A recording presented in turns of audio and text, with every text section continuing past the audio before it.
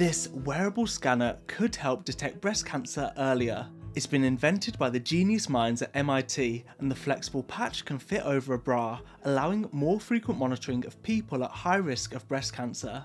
Thanks to the nature-inspired honeycomb design, as you wear it, you can move a small tracker to 6 different positions for a full scan of the breast tissue from different angles. It can detect abnormalities such as growths or cysts. In tests, this device successfully detected cysts as small as 0.3 cm, the size of early stage tumours.